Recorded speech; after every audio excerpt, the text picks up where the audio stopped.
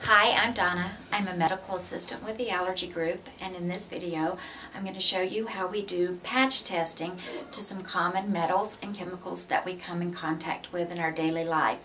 You find these chemicals in soaps, lotions, cleansers, makeup, in our jewelry, and even in artificial joints. The allergy test is usually done on the back, but for demonstration purposes we're going to apply the patch to the patient's forearm. First, we cleanse the area with alcohol, then wipe away any excess liquid.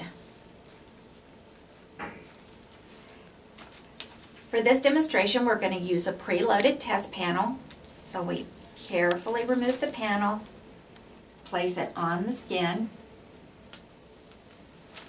and then we label the panel that we're testing for, and in this case it's panel 1.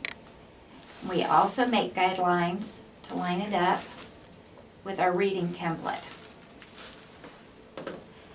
Then the patch panel is secured to your back using paper tape.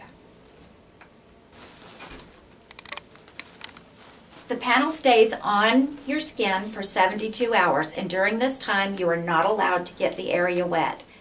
At the end of the 72 hours, we remove the tape and the test panel, and we allow the skin to sit for 5 to 10 minutes so that any irritation caused by the adhesive on the tape or the panel itself can dissipate.